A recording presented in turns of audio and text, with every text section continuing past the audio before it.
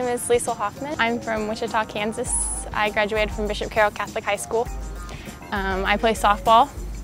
I'm a math major. Softball mostly, but then I really liked the community here. So, I mean, all of the people, all the faculty and staff are really nice, and so that was kind of my final making decision point, so. Well, we go around taking prospective students on tours around campus, telling them pretty much what campus life is like, answering any questions they have.